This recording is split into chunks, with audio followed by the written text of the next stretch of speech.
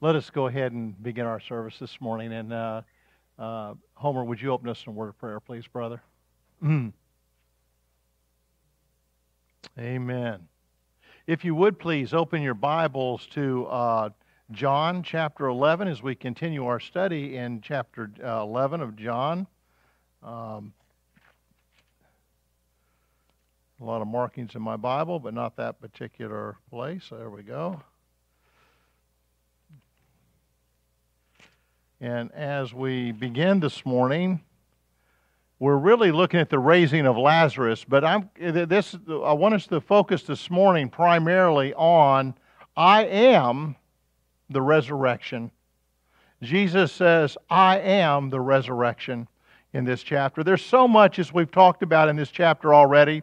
We've talked about how truly this one has got this particular incident or this particular event of all the miracles that we see in the Bible. It really has, as far as in the New Testament is concerned, it really has more context than any of the others. It's one of the largest that's recorded. Of course, it's only recorded in John, but there's a lot of surrounding, a lot that surrounds this particular thing. We've seen how the circumstances and the events make it so very instructive. There's so many things, so many different lessons, individual kind of lessons that we can learn from it. There's just it's a wonderful thing to see and try to put ourselves at that time maybe in the event and along with John as he's recording what he has actually witnessed, to be there with them to some extent and to see these things or to know it from as God has miraculously given it to him to know. We know that the miracle itself is also a wonderful thing because it's proof of Christ's ministry itself, of the very mission that he had. But you know, it's also something else and even much greater than that. In all earnestness, it was that which was the crowning proof of Christ's own resurrection. And the wonderful thing about this is particularly is we can see it not only as what it's going, excuse me, as to what it's going to be in that area, but also it's a great demonstration to us of what we can expect. And I hope we see that this morning in our study. We should remember, as we've seen last week in our study, we looked at faith primarily, and it's continuing on through our study. But one thing also to think about, too, is what really took place. We know how Jesus was about 25 miles away from Bethany, which is where this event where Lazarus is, and the people come, the messengers come to tell him that Lazarus is very sick, and they're asking him to do something about that. Now, we know that Jesus could have simply spoken a word, as he did with the centurion, and fixed it like that. There's many different things he could have done, but the one thing I think that they least expected was he didn't do anything. He let him know, nope, don't do anything for a couple of days. And then we know his apostles looked at him trying to say, a couple of days you're just hanging around. What are we doing? Lazarus needs your help. And we saw how that took place. And then we saw some other things. We saw how when Jesus finally decides to go, he makes it very clear that Lazarus is not sick. He's actually dead. He's already died. So now they're going to go. And so now it makes even less sense because there's a great threat for him in Jerusalem and around that area. That they know about that. And here they're going right back into the lion's den. And there they say, Lord, don't you understand what you're doing? And we saw how Thomas steps up, and he speaks for all the disciples, and he says, if you go, we're going to go with you, even though he believed that it could cost him his death. So this morning we're going to pick it up basically in chapter 11 in verse, I believe it's, I'm not quite there yet, but it's going to be a little further down. We're going to pick up where Jesus actually comes into, actually gets to Bethany and what the events are that surround that thing. But we should learn something from what we just saw. And one of the big lessons here is Jesus, we sometimes can think that we have been forgotten about. We sometimes think that he doesn't hear our prayers. You know something? If we pray in earnestness and truly and are real surrender to the Lord, he almost always answers our prayers in one way or another. Sometimes it's an instantaneous answer, and we say, wow, thank you, Lord, that got that answer to that prayer. Sometimes we're walking in a situation we can pray, and we see an instantaneous result. But other times it's not like that. It's delayed. And oftentimes when the answer actually comes, we may not even recognize that God has just answered that prayer. Our Lord answered the prayer. We may recognize it later, and we need to thank Him for it. But it's a lesson here that we should learn, and that's one of the lessons I think we're going to see this morning. That the Lord sometimes delays in His answers, and it's not necessarily a denial to that prayer. It's not necessarily a denial. He delays for a number of reasons, but primarily we need to realize that all that the Lord does is for the glory of God, isn't it? As ours should be. It's always to the glory of God, and always realize that He does love us. Very proof of all that we see, He loves us beyond any measure we can even fathom.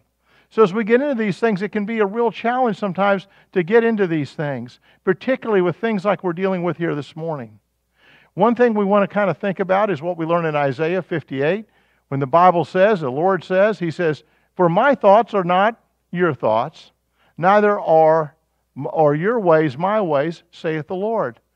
Now we read that statement and say, okay, well, I understand that. But think about it for a minute, the depth of what that really is saying. He is so far beyond us. So far, His ways are so much more than us. And His understanding unfathomable. All of these things are His ways. And we in our little minds think sometimes we know better than God does. Or we don't think God knows what He's doing, or we don't understand it. And oftentimes we can't. But He goes on to say, "For as the heavens are higher than the earth, so are my ways higher than your ways, and my thoughts than your thoughts." So always think about that statement of what the Lord has to say concerning these things. He is always right. Let us therefore not complain or be discouraged when we get into challenges, just simply because we cannot understand what God is doing. And it's easy to do, isn't it, my friends? Our faith can wane from time to time, can it? Certainly we see the example with the apostles. We see Thomas and all of them boldly going with the Lord here. We know just before His crucifixion, the Lord plainly lets them know what's going on. They see what's going on. They let Him know, "Yes, Lord, we're going to be there with you. We're going to go through it." And what do? They all scatter. It happens, doesn't it? It doesn't make it right. We can lose that kind of confidence and courage that we should have. We want to always, though, remember that His way is always perfect, isn't it? It's perfect in timing and in purpose, and that's what the case is here this morning. This is perfect this morning, what He's doing, both in timing and in purpose. Let us just simply trust Him. We see in verse 40 in John chapter 11, He says, when He says, He said, "Say I not unto thee, that if thou wouldest believe, thou shouldest see" what? The glory of God. The glory of God. This is for the glory of God. As we looked at last week, we saw that was the real intent of all that we see. It's interesting when we look, it's another statement in the Bible where we see a depiction of Jesus giving of what was going to happen concerning Himself. In Matthew 12, chapter 12, it says, "There was a certain then certain of the scribes and the Pharisees answered, saying, Master, we would see a sign from thee. But He answered and said unto them, An evil and adulterous generation seeketh after a sign. And there shall no sign be given to it, but the sign of the prophet Jonas. For as Jesus was 3 days and 3 nights in the whale's belly, so shall the Son of Man be 3 days and 3 nights in the hearts of the earth." From our Lord's standpoint, we should see several things. We see this miracle that we're going to look at here this morning of the raising of Lazarus. Now, we may even not even get to the actual raising of that till next week. I don't think we probably will be next week. But we're going to see that there was a purpose in this, and it was not designed to be a public demonstration. That's something interesting for us to consider. Remember where it takes place. It's at a funeral. There's not a lot of people there. There's people there, the ones that are there to mourn with them, but it's not designed for a public thing. And it's for the demonstration of the most important thing, the person of Christ. But rather, it's really there for the Authentication to the disciples of, most important, His person. His person. Focus should be on His person, on Jesus Christ, that He is the Messiah. Peter, as their spokesman, had said in Matthew 16, we see that they all confessed their faith in Him as the Messiah. Thomas, as we saw last week, anticipated his own death as well as that of Christ in coming to Jerusalem. As we saw in verse 16 when it says, Then said Thomas, which is called Didymus, unto his fellow disciples, Let us go that we may die with Him. You see, I think this is an important statement here. It tells us, as we've already read about, we know the number of times that we see how they have threatened to kill Jesus and actually attempted to and have been able to. Everything is in God's hands and in His timing, isn't it? Even our lives, our death, everything else. The Lord knows all of that. He knows exactly what tomorrow holds. He knows exactly what's going on. And He's ultimately in control of all of it, isn't it? Particularly so with our Lord and Savior, Jesus Christ. And it was not His time. When the time came, it was to be right. We see how He so often just disappears out of the midst of the people. We don't know what happened. But the Bible tells us He simply disappears. Or doesn't disappear, but He just goes right through the crowd. And here they were attempting to kill Him. So we see this, but He was thinking this. He honestly believed that just by simply going, that this was going to cost them their lives. But it shows just the intensity of the hatred for Christ there was in Jerusalem at that time. It was very, very serious. So we see the purpose of the miracle of the restoration of Lazarus was to confirm the faith of those who had believed in Him. So we think about that for a few minutes. This is going to be to help strengthen those disciples for what's going to come after this. It's for them to see and understand better His resurrection and what all of this means and how it all ties together. And Jesus says, I am, please notice that word, I am the resurrection and the life. He is the resurrection.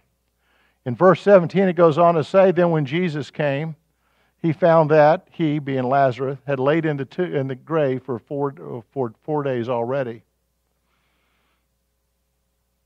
And we, of course, at this time, there was still the progress of the mourning was still taking place. All of that mourning was going on.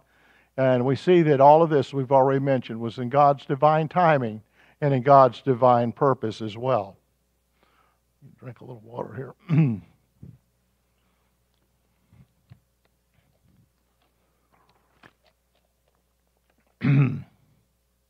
Let us realize that our Lord knows the hairs upon our head. Doesn't He? He knows our thoughts. He knows everything that's going on. He knows every second of every day, everything that's happening, everything that's going on. It's not that He's too busy doing this over here or too busy doing that.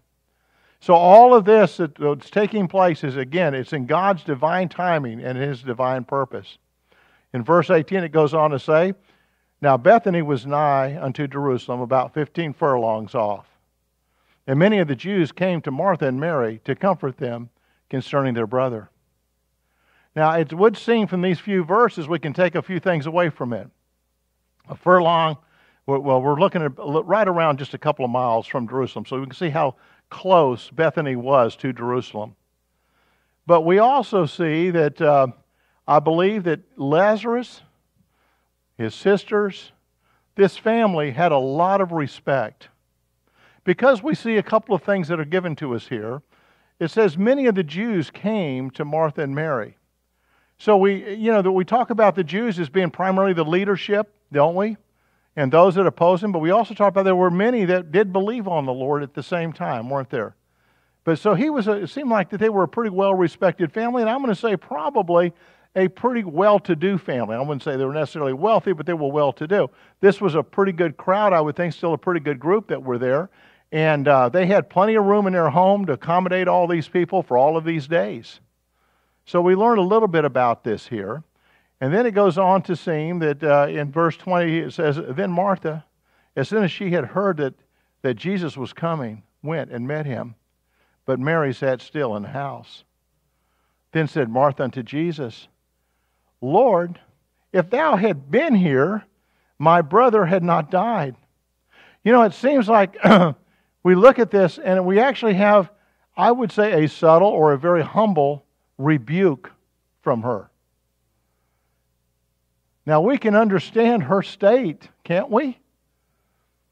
The love that she had for her brother, knowing the Lord Jesus Christ, knowing what He had done and could do, and He didn't come when they asked, and He didn't do what they wanted Him to do when they were asking for it. And you know, I'm the friend. I'm the one that's been, I love you so much, and yet you didn't come. So we can kind of understand what goes on here a little bit. But we see also, in spite of her reprimand here, Martha confesses a real faith still in Christ, I think. Please notice what she says here in verse 22 when it says, but I know, she goes on to say, but I know that even now, whatsoever thou ask of God, God will give it thee. That's faith, isn't it? I'm not giving up on you. Her faith, in my humble opinion, is unfathomable. She had a tremendous faith. She didn't lose her faith through all this. I think we can certainly say she was certainly disappointed, and disappointed more than that, was in true despair and couldn't understand why this had all happened the way it had. Thinking it could have been so different, as we often do. You know, God, I know how you should have done this, and you didn't do it that way. Does that happen? Have you not been there? I know I have.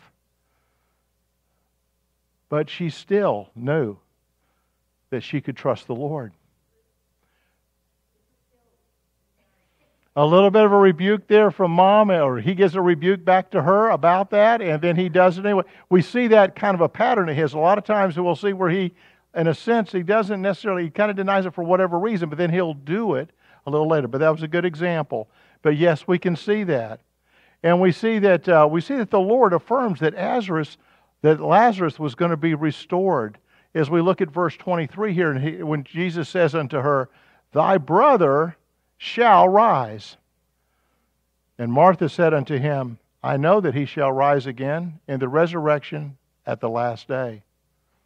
You see, Martha didn't really immediately understand. Many times we can read things and understand, think we understand things, but we really don't understand exactly what we think we understand. Not what God intends, not the real truth that's being given here. Yes, what she says is true. Because you see, she took Jesus' words to affirm that the Old Testament doctrine of the resurrection, that the Messiah would rise from the dead, and He was coming to set up His kingdom. We know that from Daniel, right? If you knew about Daniel, we know in Isaiah, for example, in chapter 26, the Word of God says, thy dead men shall live. Together with my dead body shall they rise. Awake and sing, ye that dwell in the dust. For thy dew is as the dew of the herbs, and the earth shall cast out the dead. Come, my people, enter thou into thy chambers, and shut thy doors about thee. Hide thyself, as it were, for a little moment, until the indignation be overpast. Now, you know, some people, of course, you get a lot of different opinions on a lot of different things, as we mentioned before. The Bible is the Bible, and it's always true, but sometimes there's different ways of seeing the interpretation. Sometimes maybe both ways could be true. But some see this as particularly, because it does involve the Jewish people, being saved from the Antichrist, the fury of the Antichrist, referring to their deliverance that they would see later on. But others see it, and I think Spurgeon was one of them, sees it more likely that speaking of the refuge and the safety and the security of God's people when they are caught up together with the Lord in the air. When is that? What's that called? The rapture, right? The rapture. The rapture that's coming. And escape the real horrible indignation of the Lord as He pours out upon the world in the great tribulation, which will immediately precede the second coming of our Lord and Savior Jesus Christ again in that day. But either way, there was an understanding, a vague understanding in a sense, not as clear certainly as we have it in the New Testament with the instruction that we're learning from our Lord and as we see throughout the Gospels. But there was an understanding, and they were looking forward to the day the Messiah was going to come and deliver them. And here was the Messiah, and here he was, he could deliver them, but they were going to refuse him, and he knew that too. Doesn't mean it was any less of a sincere offer for that salvation. In verse 21 now, Jesus said unto her, I am the resurrection and the life. He that believeth on me, though he were dead, yet shall he live. This is our Lord and Savior saying without any conditions here that I am the resurrection and the life. And simple belief is all it is, and that through that we would live. And whosoever liveth and believeth on me shall never die. And then he asked the question, believest thou this? Do you believe this? Do you? Do you really believe this? You see, I am the resurrection and the life. Hope is not in a program. It's not in programs. It's not in something like that. It's what? It's in a person. It's in a person. This is so important in many ways. Too many people are trying to win people to a church, to a denomination, to a particular pastor, a particular this or that, or believing that some other way they can come. All they need to understand is it's about a person. It's about Jesus Christ. He is the resurrection and He is the life. He is that person. We need to think about that when we're trying to have a conversation with somebody about the Lord. People love to get off on the rabbit trails. They love to say, well, I knew a pastor, and this church I went to, and he was doing this over here, and they were doing that over there, and I don't want anything to do with that. Well, let me just tell you, Mr. Smith, that's not what it's about. What I'm suggesting you about is the resurrection and the life that comes. It only comes one way, and it comes by Jesus Christ. And that's the answer. It's Jesus Christ. It's not about any of that. Let's not talk about all this other stuff, the faults. We can go on all day. There's all kinds of faults. Is there a perfect church? I don't believe there's one. The perfect church is in Christ. He talks about that church too. It's not in a person. The resurrection and the life are in Him. Jesus did not claim to have Jesus does not claim to have resurrection and life, or understand secrets about the resurrection and life. Instead, Jesus really dramatically says, He is, or I am, the resurrection and the life. Think about that. To know Jesus is to know resurrection and life. And to have Jesus is to have resurrection and life. God only can really say such a thing in truth, can He not? And I want you to think about this just a minute. This is so true. You see, others may say, well, he knew all the secrets about the resurrection. Well, of course He knows all things, but that's not it. He gives them the absolute answer, and it's a simplistic answer, isn't it? I am. I am the resurrection and the truth. There is none other. This is the whole answer, and it's me. It's so much pointing to Him and His deity. Death comes to the ungodly man as penalty inflicted. But to the righteous, it says, being summoned to his Father's palace. This is what Spurgeon says. To the sinner, it is an execution. To the saint, he calls it an undressing. Death to the wicked is the king of terrors. Death to the saint is the end of terrors. And the commencement of glory. Of glory. Oh man, do you ever just kind of think, I know we all do, we look in the Word of God and we see little glimpses of what heaven's going to be like. But we don't get that much light because we can't handle it. Even the little glimpses we can't handle. But it's like you get a little crack in the door and you see, wow, what eternity is going to be like with the Lord. The bliss as we begin to truly come to know the Lord for who He is, as we know Him through the resurrection, as we know Him, as we learn of Him, we become more and more like Him, see things more and more as He sees them. We see the horror in the world. But the biggest thing is we begin to see that with the Lord, how eternal everything is. You're not going to be bored. You're not going to be bored. Eternity is a long time. 70 years plus is a long time, and I can get pretty bored. I'm not going to get bored. Think about that. It's going to be a wonderful experience. I'm not going to have all those down times, feeling bad times, all that sort of stuff. It's going to be so different. We can't even begin to understand it. You know, Jesus further instructed Martha by saying and asking her, "Whosoever liveth and believeth in me shall never die. Believest thou this?" You know, one who puts their faith and trust in Jesus Christ will have eternal life. But not only that, it's a present possession. If you know Jesus Christ as your Lord and Savior here this morning, it is a current possession. You cannot lose it. You already have it. Isn't that a blessing? Can we not forget that we have it? Seems like, or can we not kind of walk away from Him sometimes and forget all that we really have there? You see, one who possesses eternal life can never die. Physical death certainly can be interrupted, but the continuation of eternal life, no. One who possesses eternal life may experience the separation of soul from the body, but can never experience the separation of the soul from God. Can we? And we also know that as a child of God here this morning, that we have a new body awaiting us, don't we? A perfect body. One that we cannot even imagine here what it's going to be like to have the one that we are going to have. You know, it's going to be so different, and it's going to be, you know, it's going to be a perfect body if we can imagine that. We can't really imagine that, but we can just think about it. You know, Christ was speaking these words to really kind of try to bring comfort to Martha, because Lazarus had believed in Christ. He was really not dead, was he? Because he had eternal life.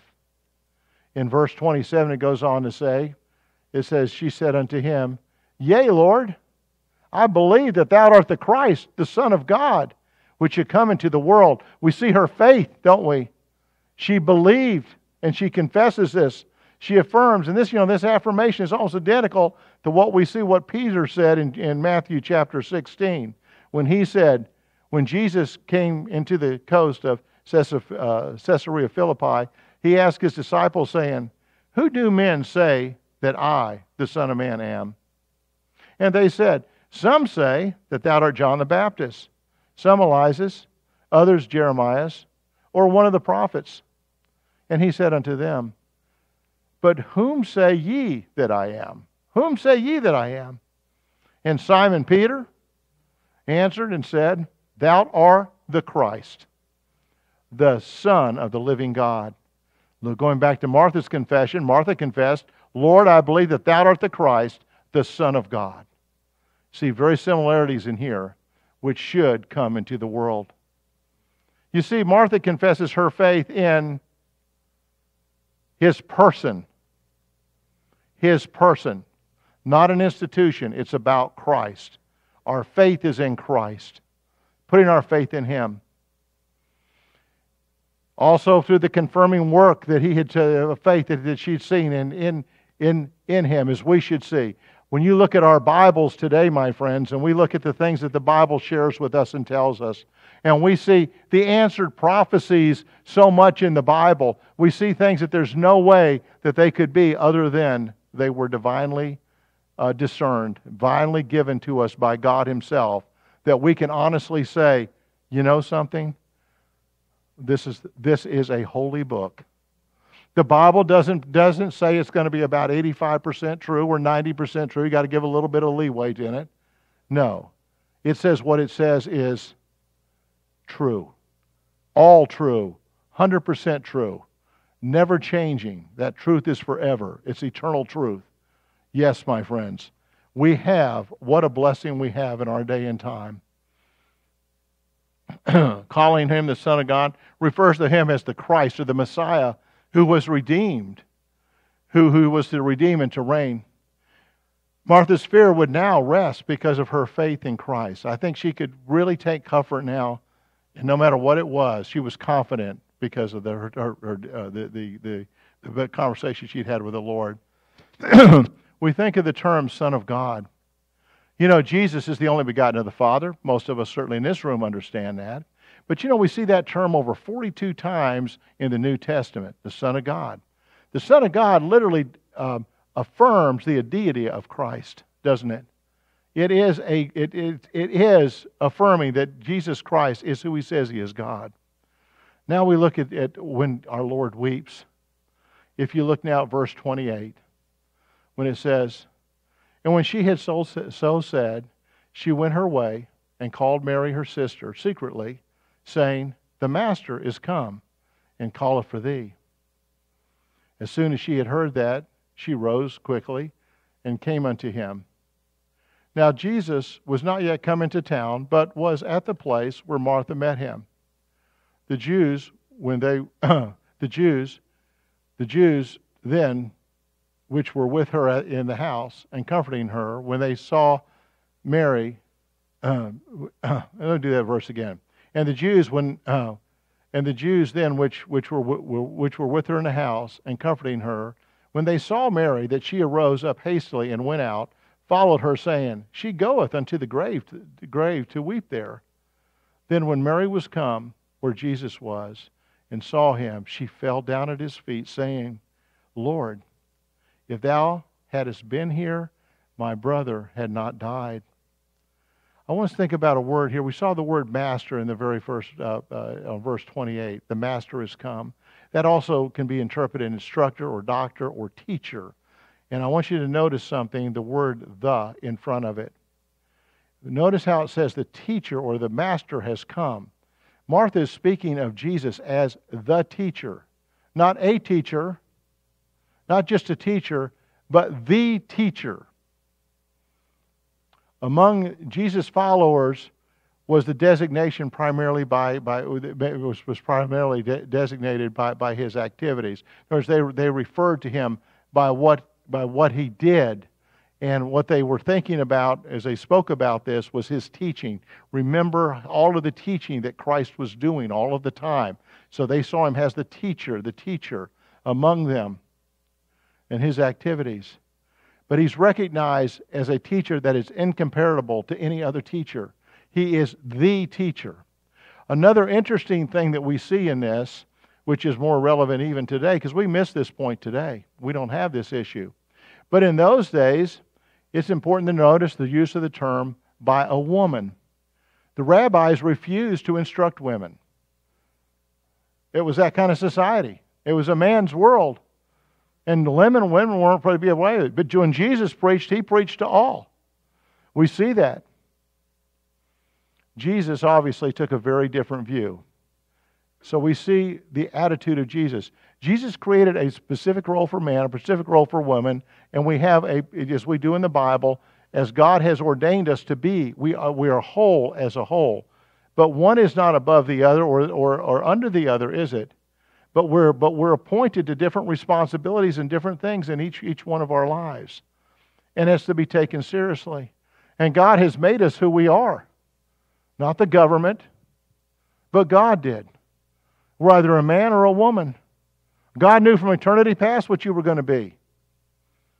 He knew the choices we were going to make as well. But it is He that has designated us with the glorious opportunities that we have in the sexes that we are today as well. But now notice how Mary responds. In verse 32 it says, And then when Mary was come where Jesus was and saw him, she fell down at his feet and saying unto him, Lord, if thou had been here, my brother had not died. Notice how she almost says verbatim what her sister had said. But there's a difference. I want you to think about the difference here just a minute in how it was said. The way Martha comes across, most commentators see it as a rebuke almost, as she was obviously upset and in despair that God hadn't done what the Lord hadn't been there for them when they really needed Him. But with Mary, what do we see? She comes and she falls down on her knees before Him. She comes in humbly and makes this statement that, Lord, if you'd just been here, this wouldn't have happened. Yes. Now looking at verse 33. When Jesus therefore saw her weeping, and the Jews also weeping, which came with her, he groaned in the spirit and was troubled, and said, Where have ye laid him? And they said unto him, Lord, come and see. Now notice verse 35. Jesus wept. Jesus wept. Then said the Jews, Behold, how he loved him. And some of them said, Could not this man which opened the eyes of the blind have caused that even this man should not have died? What are they suggesting here? They're suggesting, guess what? He can't do all things. He really can't do it all. You see, he failed here because he wasn't here in time to do what needed to be done. It wasn't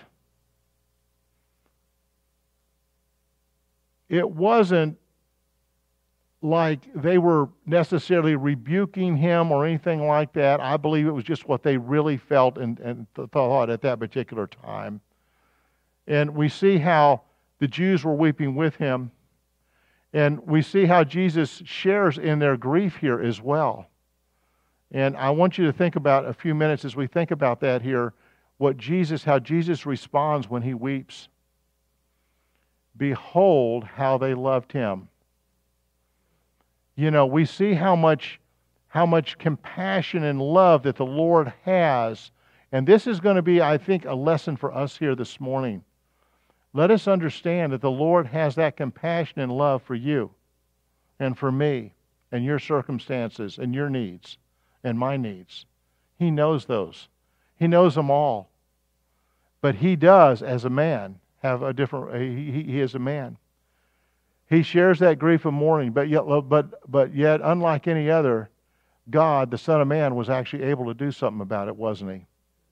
Jesus allows his sympathetic passion to uniquely do for Jesus what he will do one day for all of the righteous dead. Think about that. Was and is a great truth of the resurrection for all that trust in Christ. You see, when we look at this particular story of Lazarus,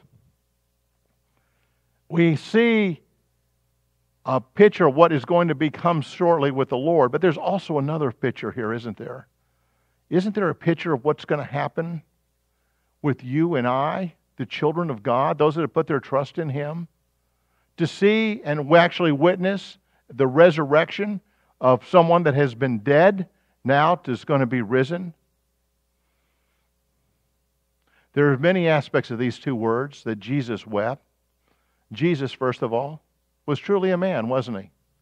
We know from the Bible he was 100% man, just as he was 100% God.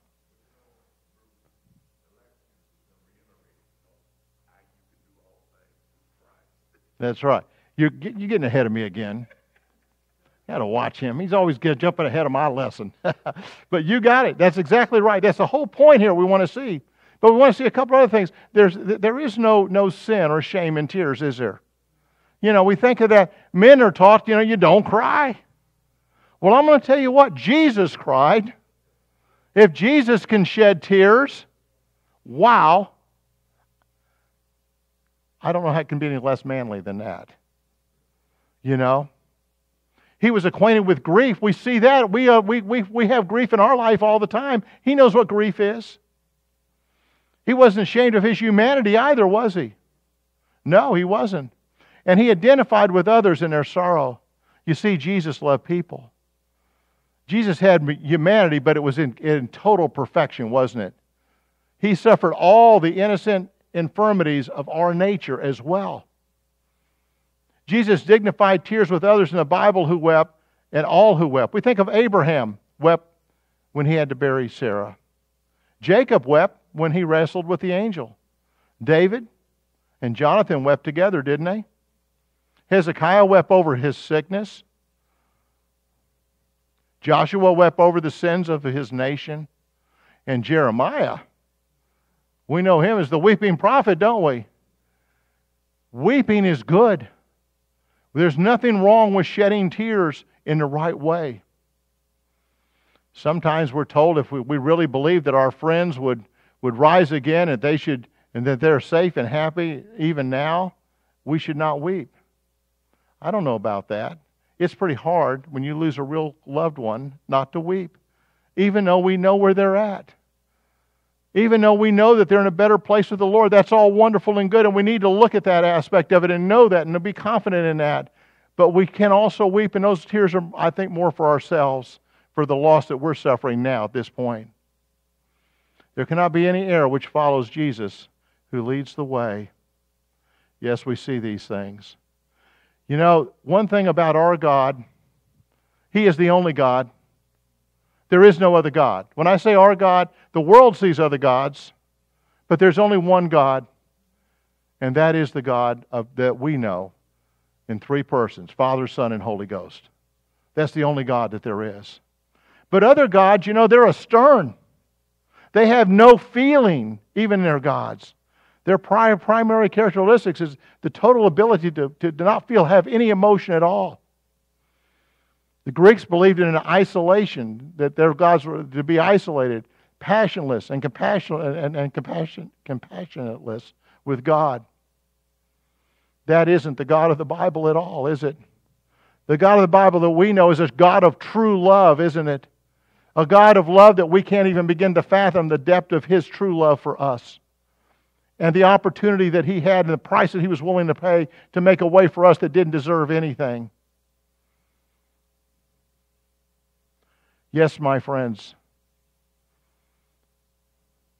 we, by God's grace, are His children. If you're here as a child of God this morning. And we have nothing to fear but fear itself. There's nothing in this world that can touch us because we're not of this world. We have an eternal place already reserved for us in heaven. But God has purpose and need and things for us to be doing today that we're to do. We can be confident no matter what circumstances we're in, what we may be facing, and just because it's not happening the way we think it should happen, the way God should do it, we need to understand that we can have complete confidence that His ways are not our ways. And we can be confident that His ways are always the perfect and infinite way that all things should be. And it's infinite in perfection and in love. And we can be confident in that. What a blessing it is to know Jesus Christ as our Lord and Savior, isn't it? And to know that we can turn to Him at any time. That will go ahead and close. Pastor, would you close this morning, please, brother?